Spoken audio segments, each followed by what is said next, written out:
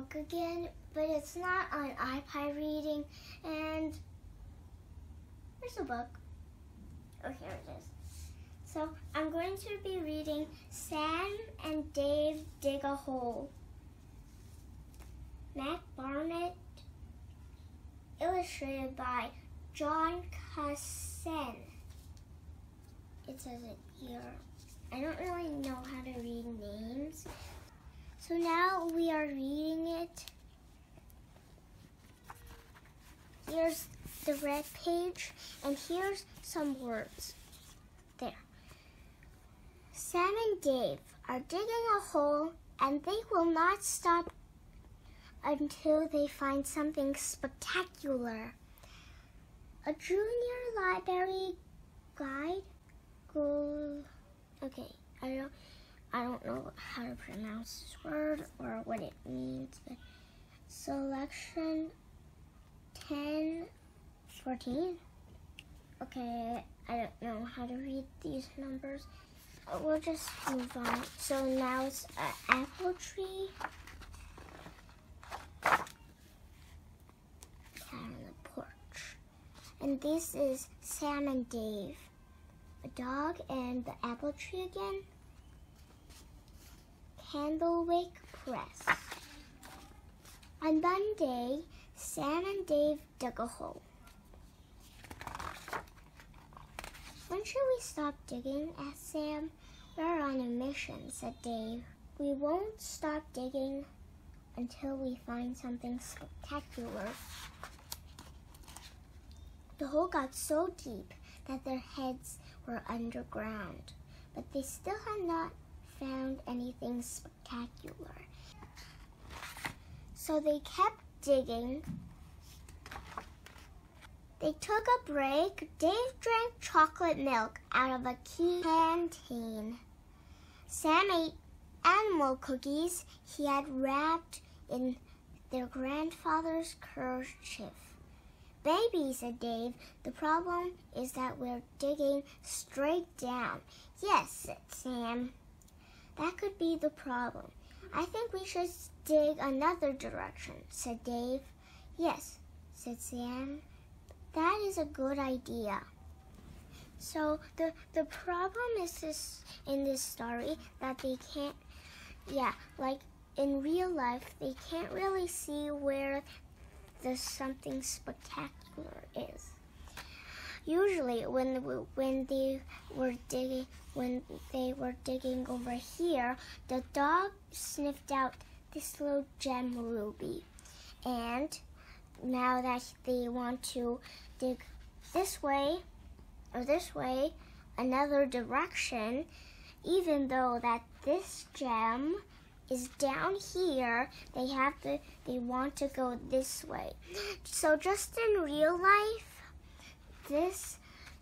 you can't see what you might be digging if you are straight or go another direction. On this part, the problem is they need to go this way. But on this, they want to go this way, but a bigger gem is right down there. So they have to keep straight digging to find this gem. But they want to go this direction or this direction. They have to turn to another direction. They want to. Just in real life, the same thing in real life. See, they're digging like L, and the dog sniffed out this gem ruby and this gem ruby, and he's just looking at the boys. He just say woof woof, so the men don't understand that the treasure is here. I have a new idea, said Dave. Let's split up. Really, said Sam. Just for a little while, said Dave. It will help our chances. Good. And here's a bigger ruby. They don't really want to go this direction, aren't they? They don't want to go straight down now. So that is the problem of this story. They never found anything spectacular.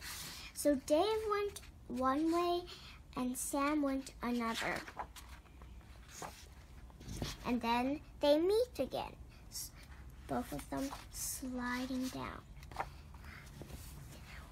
The man on this side can slide down, and the man on this side has to climb up. But they did not find anything spectacular. Maybe we should go back to digging straight down, said Dave. Yes, not really in straight life that the dirt will just go like boom, like we'll just land here. That is the only problem that isn't like straight life. The dirt just floats up into the air. Yes, this is just a book, so it's just like that. We'll just leave it. Oh my. As you can see, this is a big... They should have went this way since this big, huge, dirty, beautiful gem is just have spots. That means it's kind of dirty since it's, all in these dirt and stuff like that. But this huge, enormous gem like here, even bigger than your own parents' hands, even bigger than my hand. Those are smaller. See, my hand can fit there, but this is ginormous. This is like bigger than my head. Okay. See, so they should have went this way, but now they went a little digging that way. And then what happened? They should have digged this way. The dog is right up here smelling this big gem while they dig down there. It's really cool. Yeah. Look at the camera. So